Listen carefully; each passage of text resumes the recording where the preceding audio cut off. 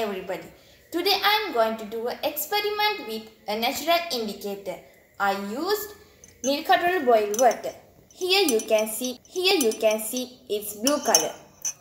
I put some drops of nil color solution to this salt solution. You can see it not changed the color because it's a neutral substance. Then I put some drops of nil color solution to this lime juice solution.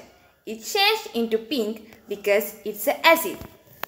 Then I put some drops of nil color solution to this carborundum solution. It changed into red color because it's also an acid. Then I put some drops of nil color solution to this soap solution. Then it changed into green color because it's a base. Finally, I put some drops of nil color solution to this colorless soft drink.